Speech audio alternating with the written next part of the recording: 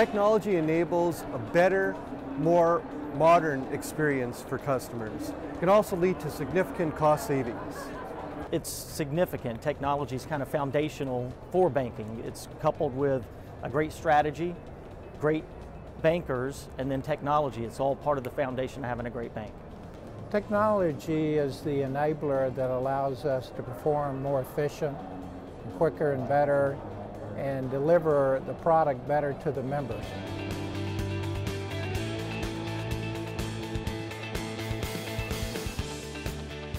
The biggest tech challenge is just trying to figure out how to get it all done. There's tons of opportunities, a lot of technology changing, branch transformations going on, big data, you name it, all the buzzwords are there, but just trying to get it all done. Our biggest challenge today is having enough resources to accomplish all the great things we want to be able to do for our members. So we have a director of greetings, so it's actually a St. Bernard that's in the branches, and we have members that come in just to see those dogs. We were the first to have robotic safe store 24/7 access to safety deposit boxes. There's so many things we'd like to be first at or fast followers, and having the resources, whether it's time, people, or money to do all those great things isn't always the easiest for us to do. So with today's millennium personnel and people living out there, they want everything to be automated, everything available on their Androids or their iPhones, and we have to make those particular products available. And they may choose different channels to do business with us. They may use their iPhone to do remote check capture, or they may just go to a branch and deposit the check in that way. So we have to have multiple ways of actually touching our members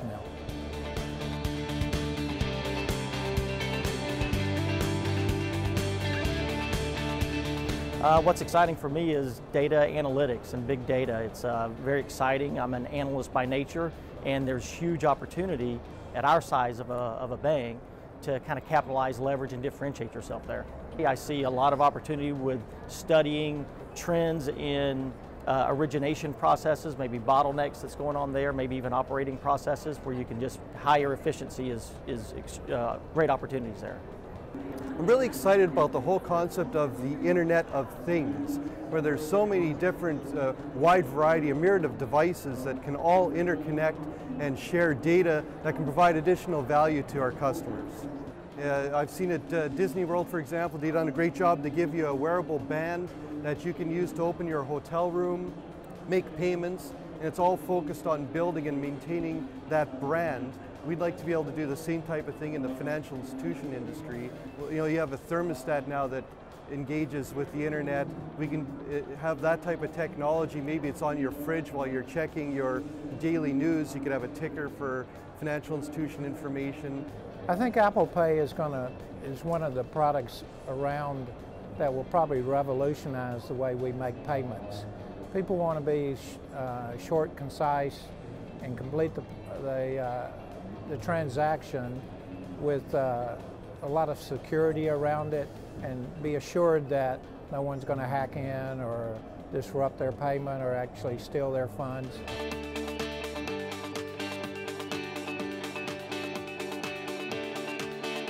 Well, in 2015, we will invest in analytics and data aggregation. We'll also invest in some video banking, which isn't exactly new, but we are going to use the technology to help drive down some servicing costs.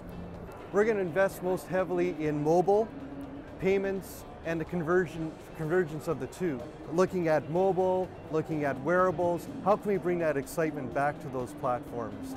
We're going to invest money into the mobile apps, remote check capture, mobile banking, internet banking, but we're also going to put some money into knowing the member, knowing what they do, what their habits are.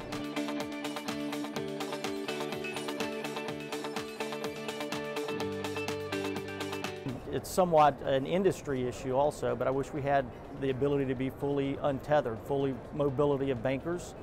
We have a lot of friction in our account opening and servicing processes in the branches, and I'd like to see us be able to pull bankers out of the office and be able to move around. Now, I was thinking about this long and hard, and it's really it's a toss-up between time machine and cloning device, right? It'd be great to be able to look forward into the future and what great things are people actually going to use. I think if I had all the money in the world to what I wanted to invest in, I think I'd want to invest in information technology that is predictive in behavior, that would help us understand our members' needs.